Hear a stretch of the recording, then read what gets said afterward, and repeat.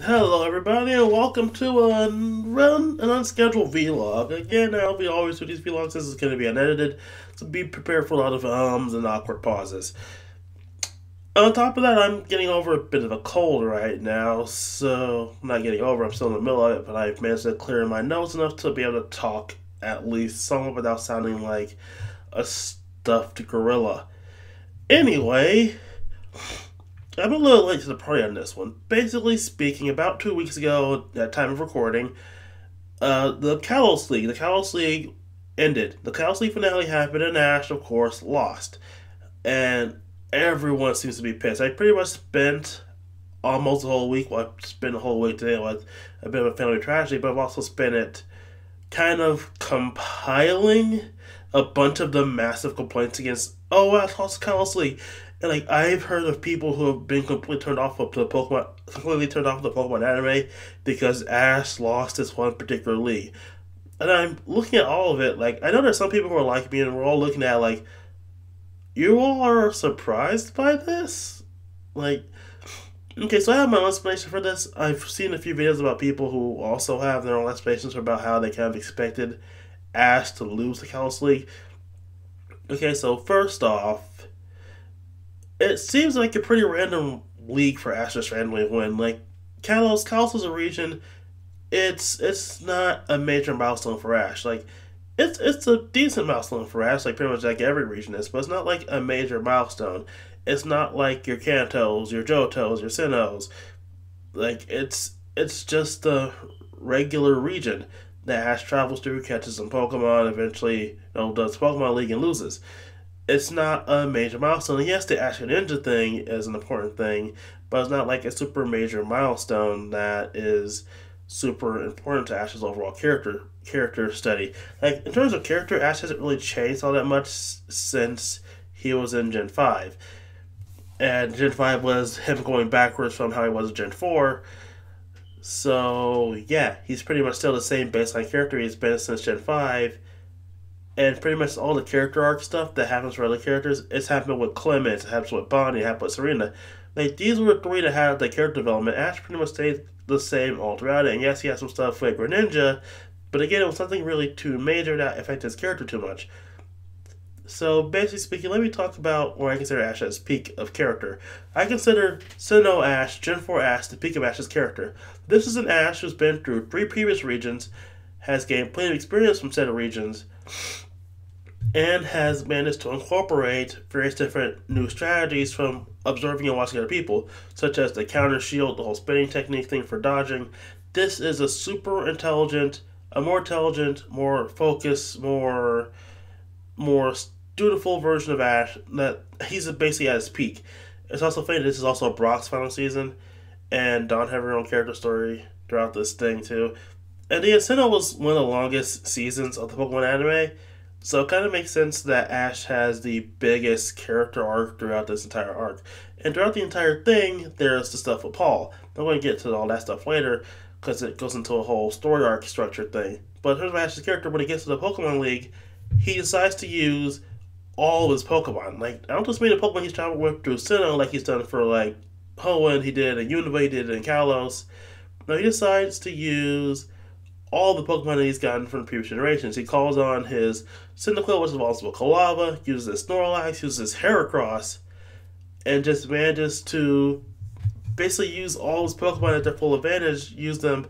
They haven't been selected off. They've been training on their own. Ash calls on all his Pokemon to help him out, and I have to admit, that was the season I thought Ash was going to win the Pokemon League, because this is Ash at his most intelligent, at his peak of character, and he's calling upon all the Pokemon that he's had from the previous generations. Now, everything on paper states that Ash is going to win this league, but then Tobias shows up with his Darkrai and kicks Ash's ass with his Latias. I'm going to be honest here, I kind of expected that when I found out there was a character running around with a Darkrai as a partner, and I met Tobias is interesting. He seems like a random element that's just thrown in there in order for Ash to lose. And like it does feel like that, but I've also heard an argument that he has his own story somewhere that's never been told, and I feel that's an interesting story to be told. Like he's a guy who managed to capture 2 legendary Pokemon That's an interesting story. However, we'll never get that story, so he just stands as he is in this kind of weird limbo of being completely interesting as he stands as a character, but never really being explored, which is kind of the worst fate for a various rival character that's not really that much of a rival character. So again, this was Ash's peak. Gen 5, Ash kind of dialed down decibels a bit on his brain and has been the same since. Like, he's been a bit more intelligent in this season than he was Generation 5. However, he's still the same reckless idiot. He doesn't have any of the maturity he had in Gen 4. He doesn't have any of the strategy he had in Gen 4. He's just a bit less of a reckless idiot than he was in Gen 5.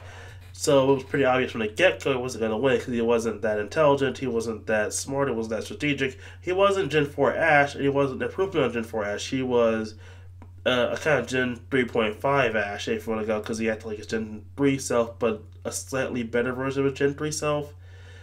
So, yeah, basically speaking, Ash wasn't at his peak in this season, so I don't understand why everyone was so, oh, Ash is definitely gonna win this one. Like, if you trolled YouTube and typed in Ash Kalos League before the Kalos League actually came out, there would be a ton of videos saying Ash is gonna win the Kalos League, and I was looking at all of them like, really, you all think that? I mean, I'm happy that you're all so positive, but at the same time, Ash is like, if Ash had a sudden character spike in the middle of Gen 6, I would have believed it.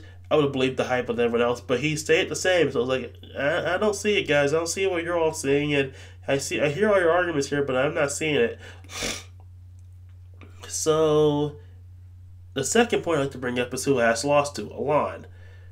So basically speaking, Alon serves a role as the big rival character. So basically speaking, in every generation, Ash has one big rival character that he either overcomes or loses to. In Generation 1, it was his big rival character was Richie, who served as his mirror opposite, and Ash lost to him because he couldn't control Charizard.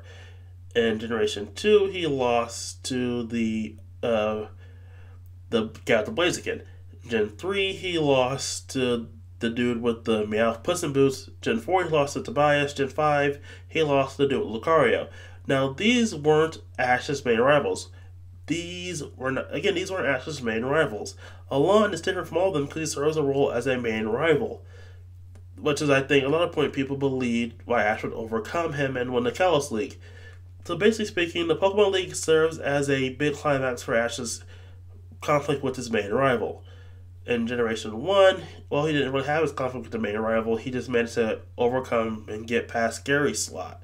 Gen 2, we finally had his major conflict with Gary, who still served as his major rival character, and managed to beat him, which served as a bit of a catharsis for 3.5 seasons, for about 3 seasons worth of Pokemon anime.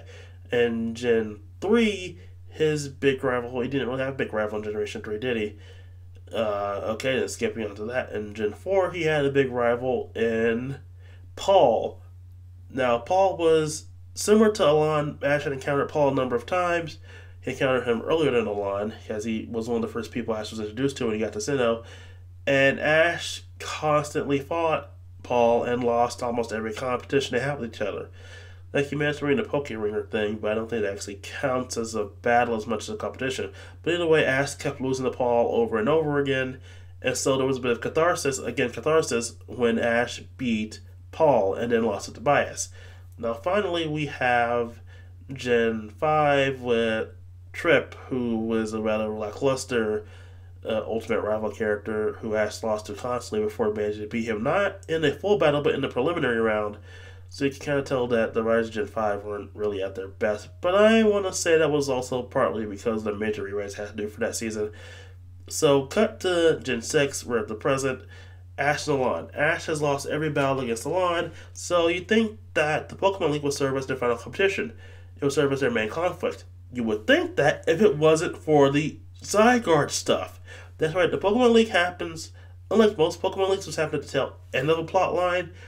This one takes a note from Gen 5 and continues the conflict through the Pokemon League and manages to start wrapping it up right after the Pokemon League. Like, at time of recording, the first episode of the end of the series went off, and it seems like a pretty good setup. So basically speaking, with the Zygarde stuff still not wrapped up, and Alon being an unofficial member of Team Flare, it's understandable that him and Ash would have another form of conflict one way or another. And so it makes total sense why Ash wouldn't win against him in the Pokemon League. but he would still beat him in a sense when it came to the Zygarde stuff. So, basically speaking, their final conflict hasn't happened yet. That was their the Kalos League was their test of skill, in which Alon proved he has better skill than Ash, but but they haven't had their final conflict yet because the Zygarde stuff hasn't been wrapped up. Alon's technically a member of Team Flare, he's on Lysander, and Ash is going to go against Lysander. Now, there are going to be two major conflicts in this, which is going to be Ash versus Alon and Ash versus Lysander, and the way I see it is Ash and Alon are going to have a battle of wills, in which case Ash manages to overcome Alon and show that he's a better trainer or a better person, and prove to Alon that Lysander's kind of an asshole, in which case the two of them will team up and take down Alon or Zygarde. So, sorry for the chair, it's rather squeaky. So yeah, the Pokemon League wasn't their final conflict. It wasn't the peak of their climax. Still in the middle of their character arcs together. This isn't Alon's climax, this isn't Ash's climax. It was just a stepping stone because we still have the Zygarde have to go through. So it's understandable from that element too why Ash wouldn't win the Pokemon League this time around. And secondly, and lastly, the major thing about this show has proven Ash will probably never run the Pokemon League unless they're going to reboot it. So the thing about Gen 7 is everyone says it's going to be the last season before there's going to be a major reboot. There's a lot of evidence about alchemy, reincarnation, all that crap out there. Do I buy it or not? And they have some convincing arguments. I just don't think there's a lot of water for it to tread on right now. I have to wait for the actual games to come out first. But either way, we still have Ash. Now, if Gen 7 is going to be the last region before the reboot, why would they get rid of Ash right before the reboot? They would keep him around, then have him win that league, and then reboot the entire series. In a sort of new 52 style reboot, in which there still be some old elements that are still around, but hundreds of new elements. In this case, probably 100 new Pokemon. So, it doesn't make sense for Ash to win Kalos if Gen 7 is going to be a reboot. It doesn't make sense for Ash to win Kalos. In terms of the plot, it doesn't make sense for Ash to win Gen 7 in terms of his own intelligence. I mean, it doesn't make sense for Ash to win Kalos in terms of his own placement and how he's not at his peak anymore. It also doesn't make sense concerning the whole plot structure and the fact that we still have to wrap up the Zygarde plotline. So basically speaking, with these 3 points, I don't understand why people still believe that Ash is going to win. And again, people are completely outraged about the fact Ash didn't win Kalos. Ash is going to be forever a loser. And I have to say, you're missing the entire point of the show. Like, the show is very much about the journey. It's not about the destination. It's about the journey that Ash goes on. Yes, eventually he may win the Pokemon League, but it's never about him winning the Pokemon League.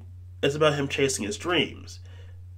Like, yeah, there's little message that's kind of underscored the fact that maybe you'll never achieve your dreams, but it's all about the chase of said dream, about Ash becoming that Pokemon master he always wants to be, his journey with his friends and his Pokemon. It's not about the destination. It's very much a show about the journey. And it's never been as present as in this generation as the Pokemon League arc, and this one is incredibly short. Like, seriously, there were only like 4 or 5 matches in total and about 10 episodes as a whole.